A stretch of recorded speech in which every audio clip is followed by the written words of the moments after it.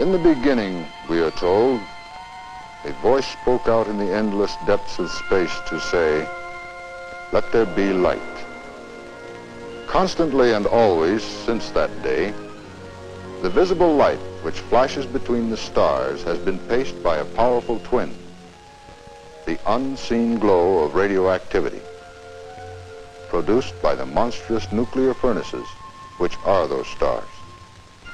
They issue bursting floods of radiation and showers of particles too tiny to be matter as we conceive it. Radiation and particles which flash through all space until they strike other matter. And in their striking, they alter that matter and create still new flares of radioactivity. Dead asteroids, suns, moons, or green planets. All matter in space receives this constant rain of radioactivity. So radioactivity is no new thing on Earth. In addition to the cosmic bombardment, creation planted unstable atoms in the Earth itself. They are in our mountains, in the air we breathe, in our food, and in the cells of our bodies.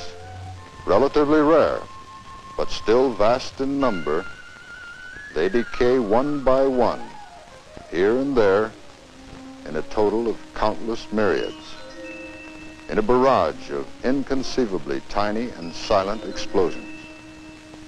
Each explosion is another spark of radioactivity.